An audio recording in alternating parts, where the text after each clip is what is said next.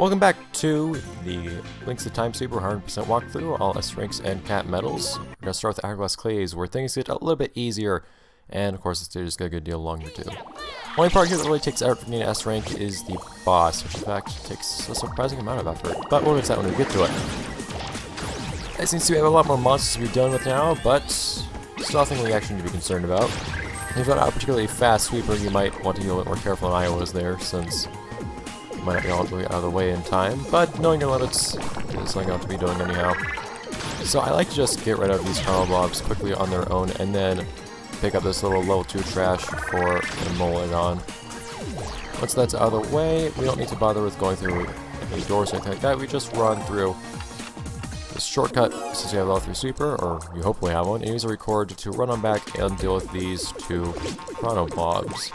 There's also trash you can use very conveniently to get rid of one, and then you can use a 16 ton weight you just picked up to get rid of the second one.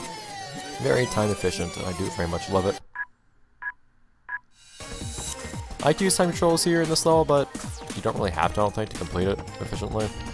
I also like to use the 16 ton weight to get rid of the chrono blob. Gain time efficiency, just using the right trash on the right enemies. And then another level 2 trash thing right here for us to use on the dropper. And fun fact, actually, this little shortcut I figured out here, getting onto the top of that bridge from the furnace, is something that I improvised while recording this. Didn't have it planned out beforehand, but I saw it and decided I should take that opportunity.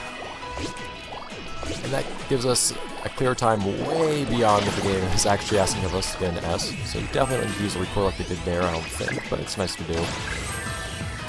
Nothing wrong with overkill, I don't think. That done. Getting all the cat medals here is thankfully not much of an issue. You already saw one.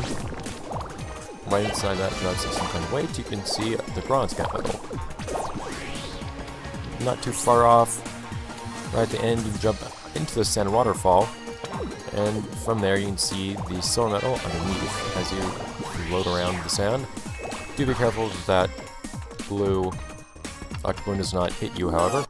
And then the most difficult one to get, fittingly enough, is the gold, where you have to either use a pause, if you have some very lucky timing, to get up to the top of this sand waterfall via the logs, or you can try to stand the logs and use a rewind. Both I find rather difficult. Just use whatever works for you. On to stage 2. That was with a brief. Stage 2 is a lot more lenient with its time, or rather, has a much longer time limit, but I actually found myself struggling a little bit more to get away from that time limit, beating it out by more than a minute. Mostly because you have a bunch of level 2 enemies now. Thankfully, I have lots of level 2 trash to help with that, but it's not always going to work out so conveniently. We do have some blue octobloons here you can get rid of. But once we have that out of the way, you can actually jump towards one of the enemies up there as well and get rid of them in advance, as you've seen I like to do in other levels, such as engage over the canals. It just saves some time, I feel. You don't need to worry about as many things shooting stuff at you when you get there later.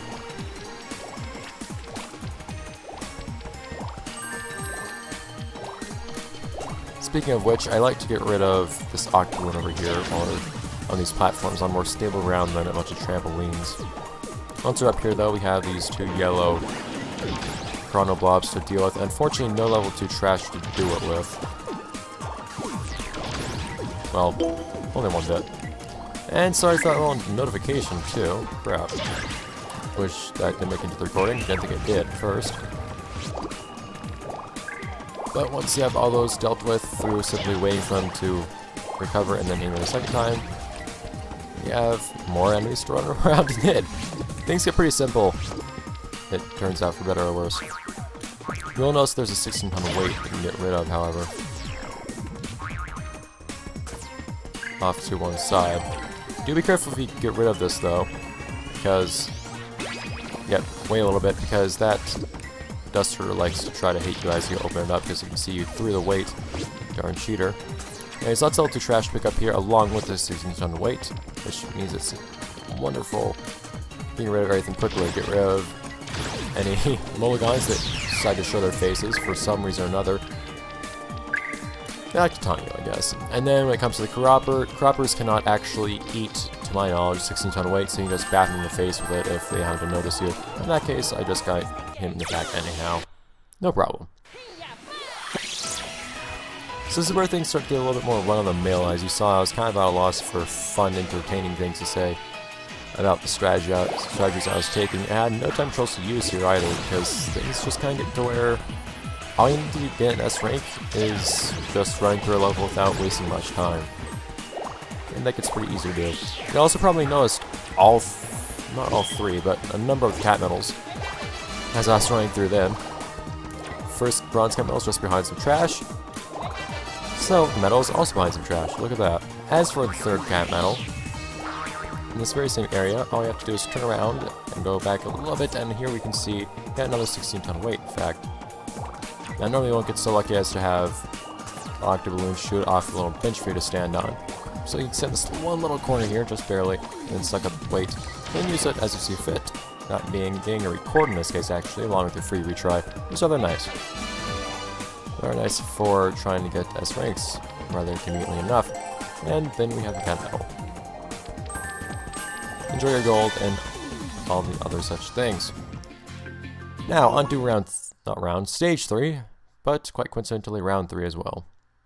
This is where I have some fun bouncy things, and it turns out, actually, a little more interesting things about this stage is that all of the cat medals are in very, very close proximity to each other. There's also lots of sand stuff to suck up, but some of this has bombs and other such things. Nothing interesting, so I never suck it up for anything. Never need to do it for cat medals or anything like that, so never any reason to get the land, so you can like just want to be fast.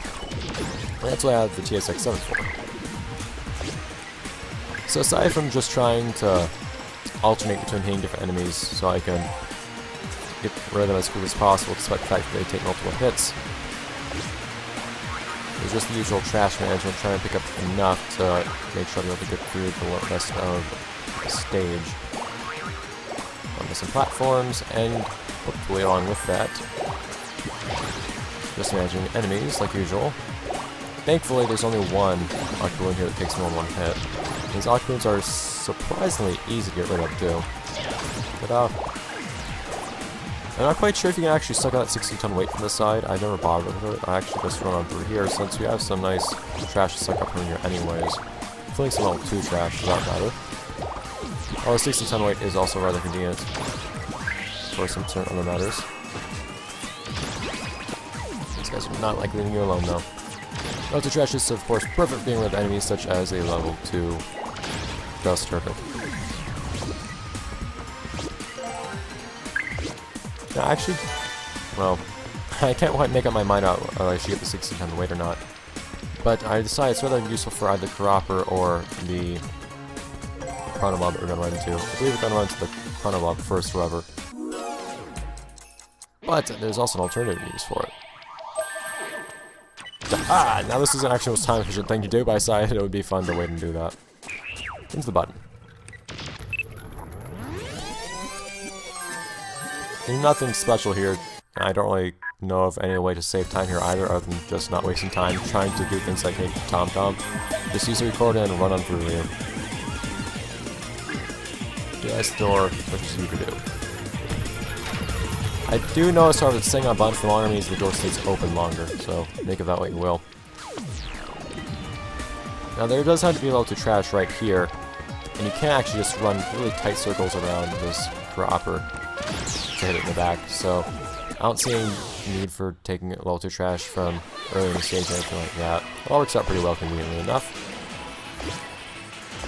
And we crushed the S rank time with that as well, without using any time controls to save time. Just one record that we had to use to get through the level. Definitely getting a bit easier. And it's only going to get easier from here on out, which is nice. Anyhow, as we're getting all the cat medals, first off we have jumping down at the end of this little corridor of ramps with sand sliding down. Then we have the bronze medal off in the corner if you decide to wade through the sand far enough along. Then if you keep on bouncing on all the trampolines up above, you get the silver cat medal. And as for the third cat medal, just turn left from there and you can see a nice little indentation in the wall that hides some very nice things indeed. Some trash, if you for some reason want that, to retries, some very nice medals for fast forward, which is quite convenient for trying to get S ranks, of course, though we don't really need them anymore. And lastly, of course, the gold cat medal. Beautiful! Now, for some reason, you actually need to do some real serious stuff to get rid of Morlar in time to get an S rank. Namely, both using a fast forward and a spike ball.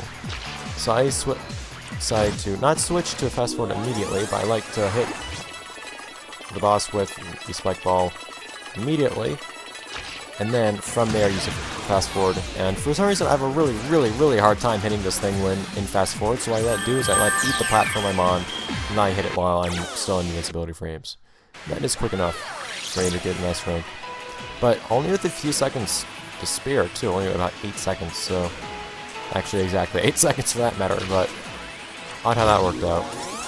I'm not quite sure why that is, because most bosses aren't like that at all. But that will be it for this portion of the 100% walkthrough of BLiNX the Time Sweeper. So guys, next time in the next area, which would be Forgotten City.